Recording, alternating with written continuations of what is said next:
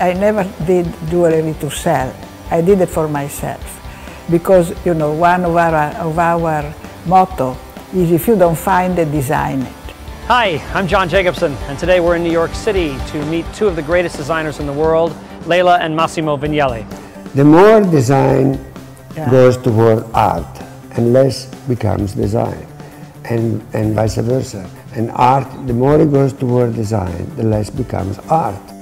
You take a knife, if you handle by the handle, it's design. You're using design. If you handle by the blade, it's art.